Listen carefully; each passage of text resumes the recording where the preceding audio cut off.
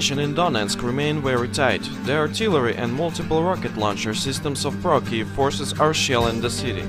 There are fights in Donetsk airport area. The fighting continues around Shakhtersk town, which is situated on the way to the Malaysian airliner crash site, where punitive forces are planning to delete any material evidence.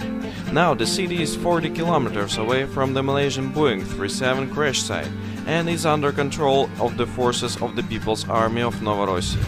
Pro-Kiev forces continue shelling Gorlovka. As a result, there is a mass loss of civilians' lives, cities' destructions, death of the children.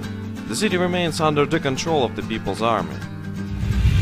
Punitive forces of Kiev continue shelling Lugansk using artillery and multiple rocket launcher systems. As a result, 5 civilians were killed, 15 people were injured. The taking attempts of July 27 by pro-Kiev forces to break through the blockade of the Lugansk airport and to block the road Lugansk-Krasnodon crashed.